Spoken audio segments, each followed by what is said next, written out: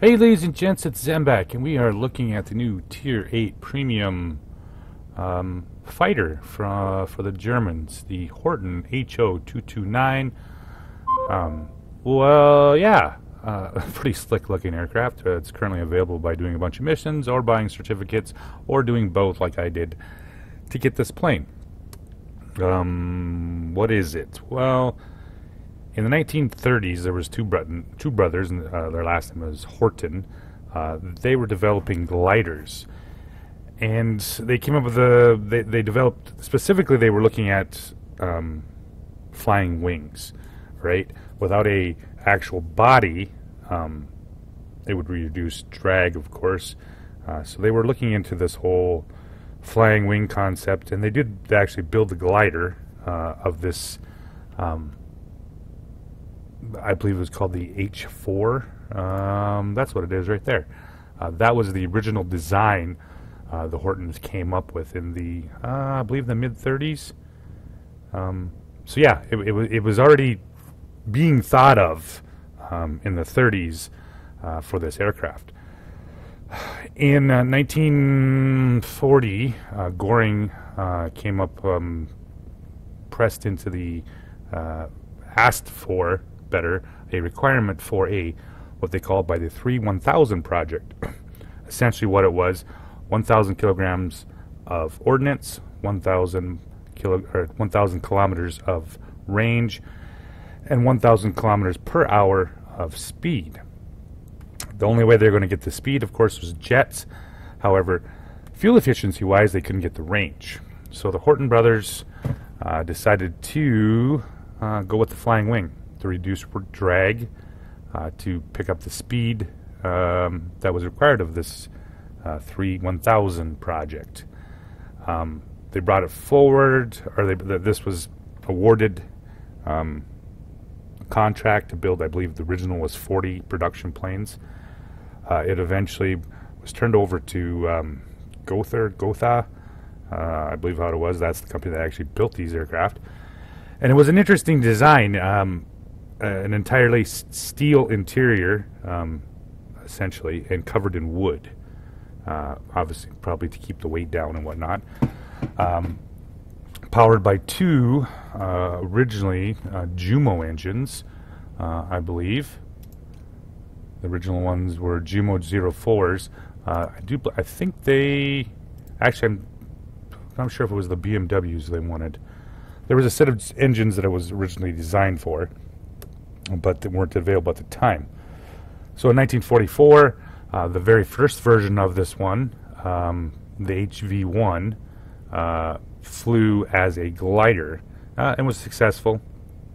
The H2 flew in December of 1944, finally under power. Tests went well, performed well, and there's even a talk of that it flew against ME-262 in mock combat and proved superior. We don't know if that's true or not. That's kind of a story that is bandied around. However, shortly after, I believe in 1945, the test pilot during testing of the aircraft ended up having an engine flame out of him, catch fire, and he ended up crashing the airplane and dying himself.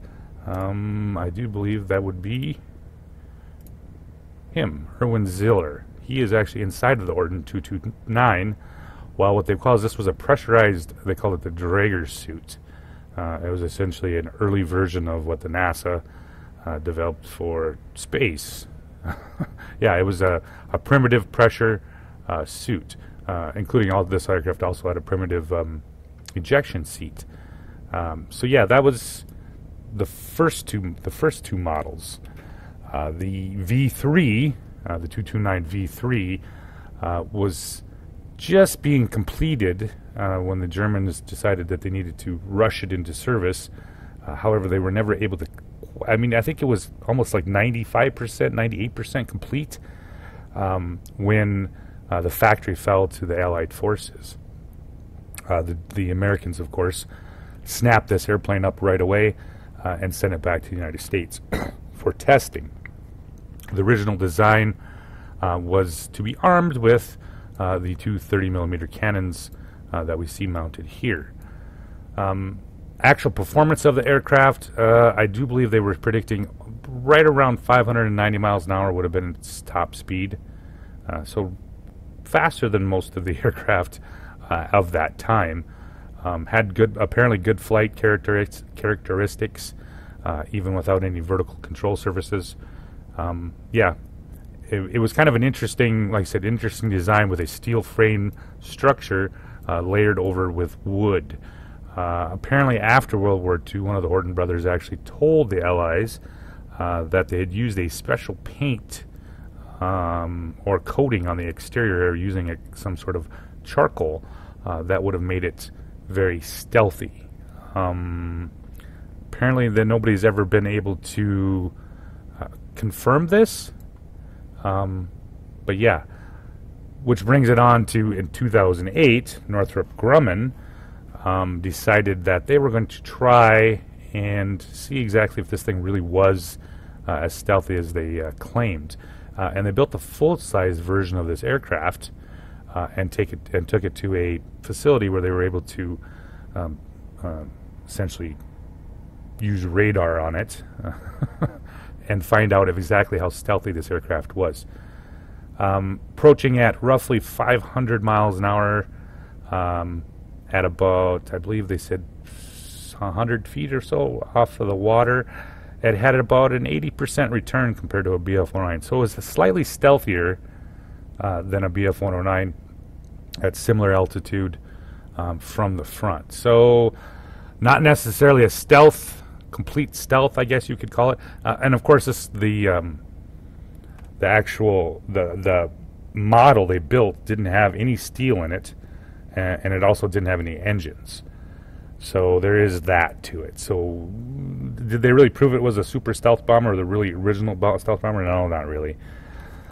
The aircraft itself was designed, of course, to be a light bomber, the original one. But later on, as the war continued, bombers were taken off, and it was switched to a fighter. There was a couple different other versions. There was going to be a two-seat version, an all-weather fighter, I guess you could call it. I think they had up to 7 different versions planned of this aircraft. Now, I was able to find a couple pictures of it. There's not a lot here of original pictures of the Horton. Here's one being towed, another one being fueled, and of course one that's being built. Kind of interesting to see. And the last one is the only one that survives, the V3, which is at the Smithsonian, and apparently is being restored slowly but surely. Yeah, there's another picture of it. There's the wings, and of course the fuselage. This one right here is the one that Northrop built for the full-size version that they built for the testing. And I do believe this is hanging in San Diego at some air museum. So with that said, what do we have? I'll be honest with you. It's kind of right? I don't know what they were planning on doing. I mean, technically it's a light fighter, but yeah, it's an energy fighter, obviously. Not much for maneuverability. Good altitude performance. Yeah, it's an odd duck. I don't know how to describe it. It doesn't turn real well. Those two rather big pop guns, the two 30mm, pack a serious punch. However, hitting with them is an entirely different thing. Yeah, it's an interesting aircraft. I'm not going to say it's like super duper, but it's because it's not. I wouldn't call it. I mean, if you're on, you're on.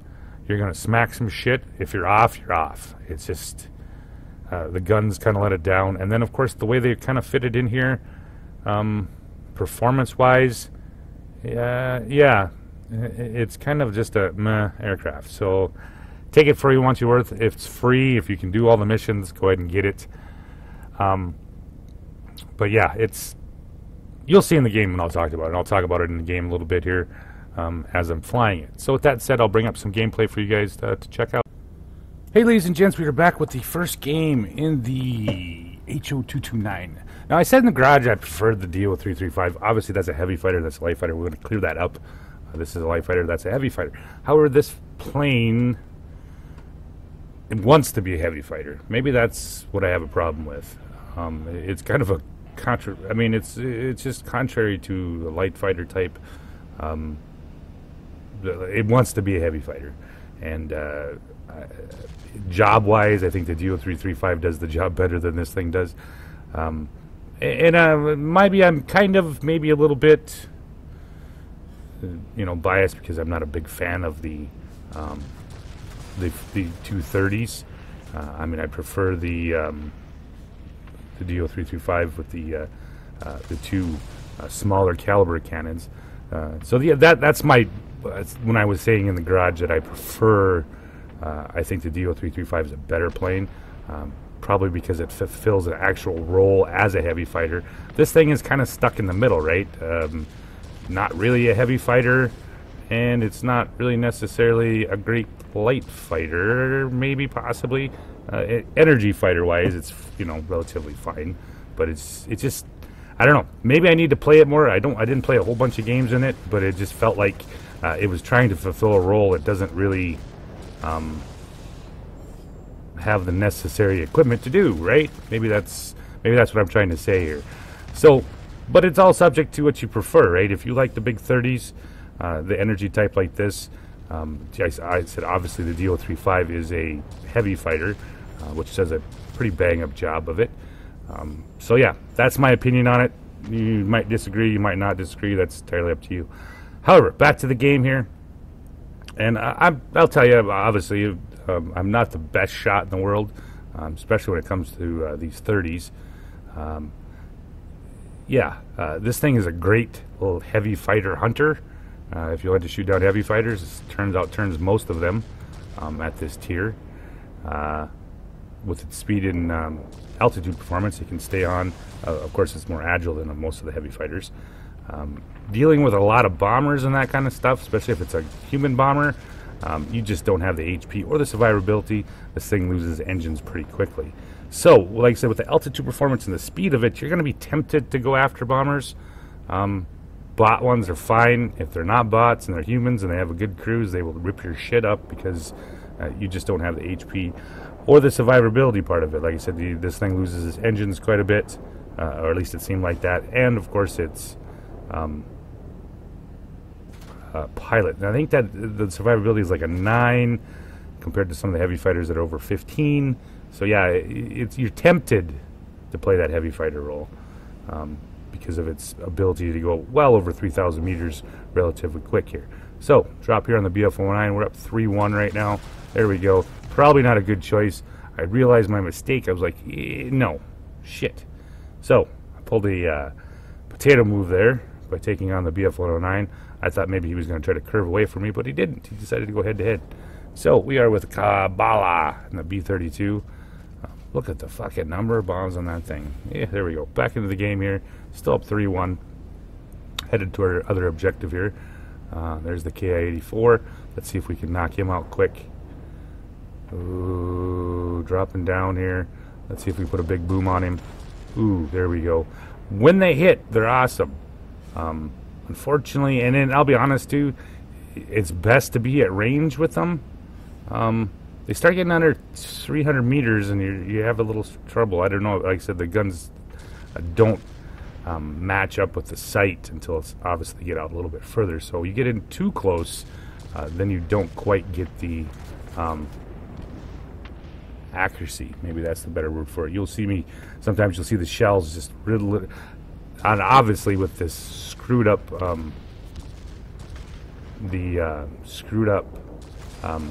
where the actual shells are going compared to where it's hitting, that's the replay bug that the World of Warplanes is known for. When you're actually looking at down the sight of the gun, they usually tend to go right towards center, but you can see they don't meet until they're quite a ways out before the two shells start to come together. And it seems like the closer you are, it's a little harder to make the hit. So try to stay out maybe 400 or 500 meters It seems like to get the best effect of the two guns. Dropping down here on the A6M2. Maybe that's just my observation, but it sure seemed like you get within under 400 meters, the shells are just, it seemed like they were spacing around the aircraft you were trying to shoot here. So up 4-1, start to climb. This thing does have ridiculously great, I shouldn't say ridiculous, it does have a really good climb rate. The boost is only about 9 seconds. Of course, if you have the boost consumable, you can pull this stuff off quite often. Picking up the I-220 here in Yakov. Let's see if we can nail him. Like I said, for the most part, I enjoyed the aircraft. Certainly not saying this is a complete dog, by no means. There's people that can really make this thing work.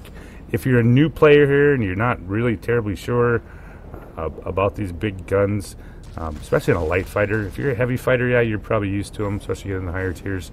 However, you know, if you're not comfortable with the 30 mils, you're not going to have a good time with this aircraft. Just straight up, this is not something that, obviously, if you can get it for free, get it. You know, I'm not definitely not saying that. It's just for the most part, you're not going to have a good time with the 30s if you have a shitty shot like I do. Let's see here. Pick up the BF-109. See, and here's what I was talking about. When you get within too close, the shells kind of go around everything because they split. You know, obviously with they're on either side of the fuselage. I'll probably show you here what I'm talking about. If I can get it to, no, I wouldn't do it. Anyway, the shells or the cannons are on either side of the cockpit, so there's a little bit of a spacing there. So let's pick up the Ju-88. And like I said, with its altitude performance and the speed and that stuff, you keep wanting to do this all the time, right? Get in behind the bombers here because you have these big 30 mils that like to blow things up, likes to take off big hit points. Works fine against bot bombers, but if you're going to deal with human bombers with good rear pilots or rear gunners, it's not always the easiest thing in the world. This thing gets just shredded because of its low survivability rate.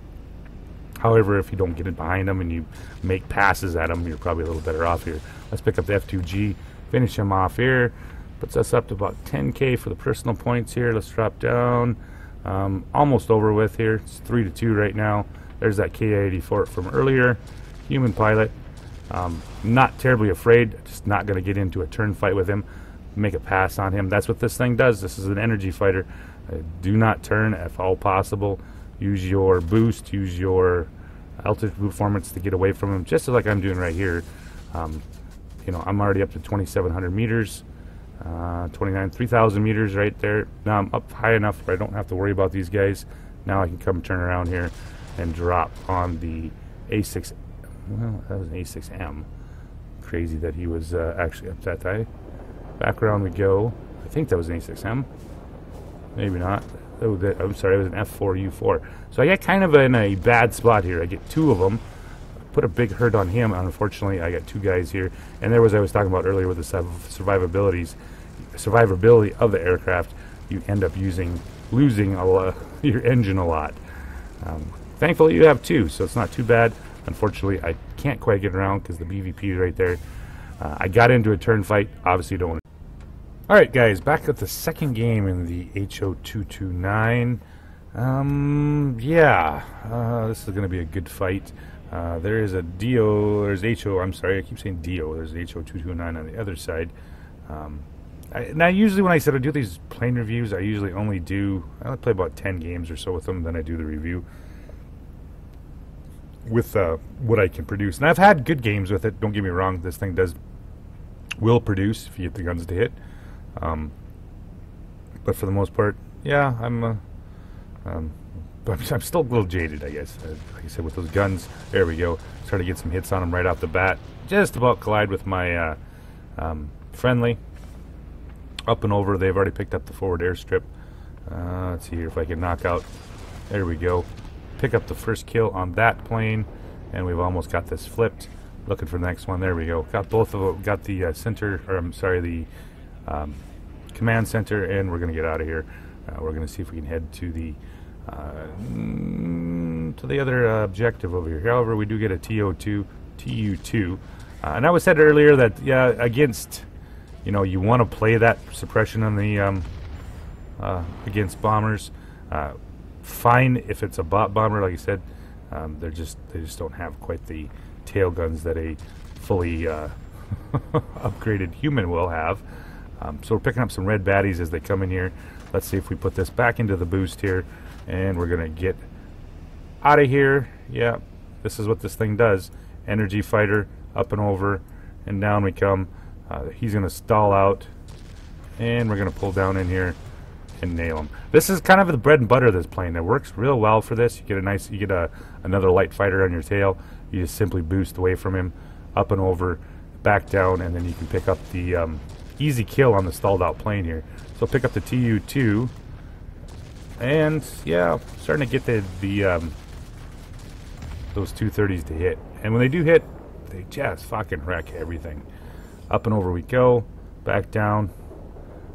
And what do we have down here? Oh, there's a specialized something. Oh, Spitfire. Let's see if we can pick him up here. He's at about 1,000 meters. Nice range on these guns. Trying to get him to hit. We'll pull in a little closer here. There we go. Now we got our first hit, and we get both of them to nail him and finish him off here. So I've nailed 2 fighters here. So I need to knock something out here relatively quick here before we lose this. They just keep rolling right on in here. All right, there we go. Pick up the IL-8. Make a pass. And back around here. Let's see if we pick up this guy as he's leaving. Be nice to nail him and get him out of here. Fortunately, he's outside of the objective here. I didn't realize he just got out as we finished him here. There we go. And it didn't help us. So they were able to... I should have switched the other GA or stayed on the other GA to knock him out instead of going after this guy. But one of those... I thought I could get him before he left, but not quite. Pulled down here on the IL-8. Oh, just, and that's what I was talking about a little bit earlier about the gun. When the shells come out, they seem to, the closer you get, obviously, not quite as accurate. So let's get out of here. Let's climb to altitude. I got some light fighters on me, and still have 1 engine. Thankfully, 2 engines. Up we go, up to about 1,900 meters, and we're gonna flip over here and take out. This fighter, A6M2, put a big hurt on him, but I don't get all of him. Got the engine back into operation, up and over. I'd really like to get this objective back here before too long. There we go. Finish him off, and we got to turn back. No more baddies though, and I don't have any bombs because it's a light fighter, so we got to get out of here and try to go get something else here. And I'm hoping that these 3 right here is going to be able to do something. But yeah, we'll see. This is a good fight. It was a relatively close game. Most of the match, they pull out a win on us on this deal here. Pick up the J4M. Let's see if I can nail him. Oh, never mind. There's the other HO. Oh, I can't quite get on him. Oh, he pulls hard, and we're gonna stick that into a turn. Unfortunately, there's a lot of red baddies right here. I'm on wing is damaged, and I'm kind of on fire here. Unfortunately, that leaves me with the other human. So there's 2 humans here, and I was not able to finish him off. Funny how that works out. Right, just right when you're thinking you're going to get something here. So we're up 3-1. We got the IL-20 here. He's working his way through here to this objective. However, they flip one of the command centers back, and we're back to a 2-2 all game. So relatively tight, 312, 321. Let's see if this guy can pick this up here before he dies. And we're back in the game here. Hopefully, to do something here. Heading to this other next objective. Good speed. You can get it from objective to objective, obviously. Yeah. I'm thinking about taking him on. Then I'm like, no. Let's see if we can do something about these incoming bombers. I would really want to keep this objective rolling as much as I possibly can. So we're going to take these guys head on. Pick up some of the low... Oh, never mind. They nailed him. There we go. Get a couple of hits on him. Up and over we go. They've nailed him. Most of those bombers are dead, I believe. Yeah. So, here we go. We got a inbound multi-roll. He's at altitude, the Falkwolf. Let's see if I can finish him quick. Oh. Take a little bit of pilot damage. Up and over we go. Let's see if I can finish him off here quick. There we go. Heller, he is dead now. He dead. He dead. He real dead. However, they got bombers up on 2 fronts. And we want this objective back here. So I'm going to head over here to the command center. Try to pick these up as quick as possible here. I got a bunch of blue with me. Unfortunately, I don't know if it's necessarily the right ones. Pick up the A6M2 coming in here. There we go. Finish him off here. Next one. Finish him off here. Got it mostly back. We just need to kill one more red possibly and maybe pick up the there. Finish him off. We've picked up the command center again. It's been back and forth. They pick up one, we pick up one. Now I'm going to jump back over here and pick up some of the bombers as they're going inbound. I'm trying to keep that as much as possible. Yeah, love it when they hit. Not the best when they don't. And I should say, you know, after a little bit of playing, I think probably about my 8th or 9th game of the 10 I played, I was, no, probably quicker than that. Probably 5 or 6 I was starting to get a little bit better at this 30s. And I'm not typically one that plays the big caliber planes. But yeah, up and over here. Find the TU-2. There he goes. Let's see if we can finish him off here before. Still 2-2. And I get kind of stuck here. I should have been headed south right away. But I wanted to keep this as much as possible before they drop back down on the command center. And I'm getting shot from all kinds of shit. The Typhoon picks up the other TU-2. Squall line is up, so they're gone. Unfortunately, we are right at just down a few. I need another objective here. Start heading south here. It's the closest objective to me. If I would have turned and probably headed back right away, kind of one of those moments where I should have spent less time fucking with those bombers and headed south here. We could have picked this other objective here as quick as possible. Unfortunately, I'm not going to be able to get here in time. They're winning slightly, 534, 579. It was a good fight. It's always nice to have these kind of games here. Pick up the J4M. Nope. We're going to drop on this guy. He's going through. There we go. Pick up the A6M2 right about the time. Yeah. Good game. Alright guys, back with the last game. And I haven't talked about the credit earning. It does earn credits pretty nice. I had a lot of 200k silver games with this plane. Yeah, so it's definitely a credit earner. But I mean, it's tier 8, just like tanks and warships. You produce such a amount of personal points, or gray, whatever class you are, you're going to make a certain amount of cash every time. So yeah, there's no problem with, at least with that way. So we're headed south here. I am playing with Carter, I believe, in this game. This was earlier today before I had to go drop my kids off for the week. They went to Grandma's house, so I have a whole week by myself. Carter's playing the ME-209A, and we're going to head over here and see if we can pick up the heavy fighters. There he is. Yeah, and that seems to be kind of a sweet spot right there. About 400 to 700 seems to be the... Then you start getting in with this range right here, and it just seems like it's lots of misses. Up and over. He pulls a fast one. Starts headed the opposite direction. There we go. Finish him off. And we pick up the other A6M2. Nail him with both shells. Yeah.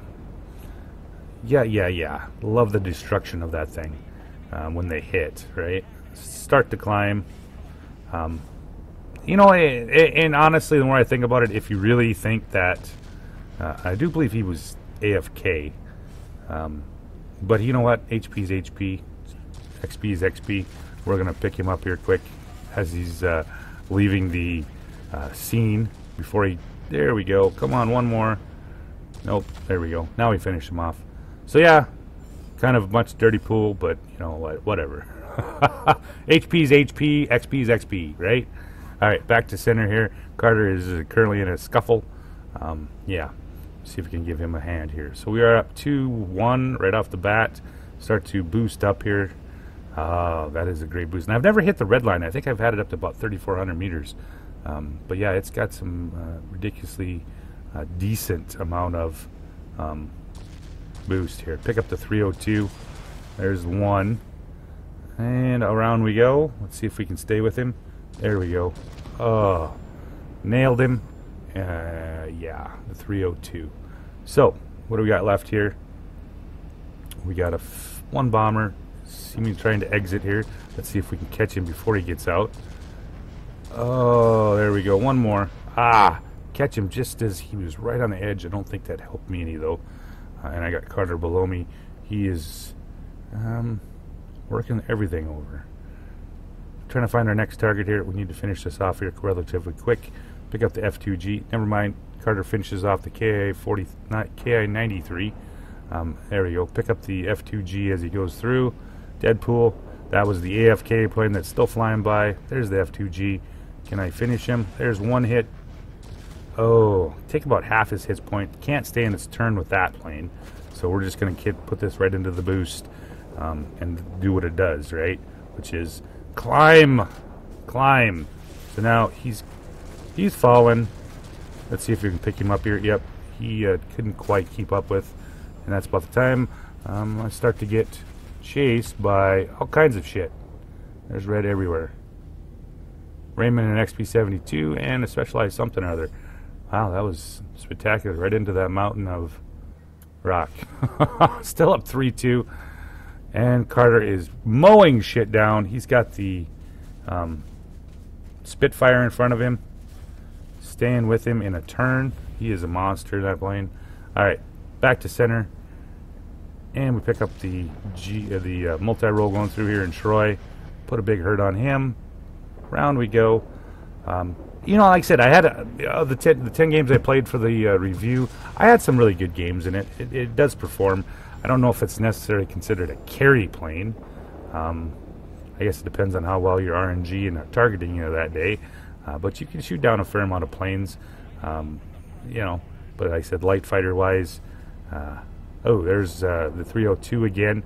They are all over Carter here, and I'm trying to help him out here. Lose my direction. I'm like, fuck. Hate when that happens. I thought I had more altitude. Apparently not. There was a mountain there. If there wasn't been a mountain there, I would have been fine. So, back in again here. We got Voodoo Preacher 42. And the fight in the middle is turned into an epic shit show. There is red everywhere. And he picks up the TU-1. Unfortunately, we lost air base here. We're still up 3-2. We got bombers everywhere on the battlefield. Headed to maybe give Carter a hand here. There's a lot of red there in the middle. Yep, he gets picked up by the J7W1. And I'm not going to go into that mess.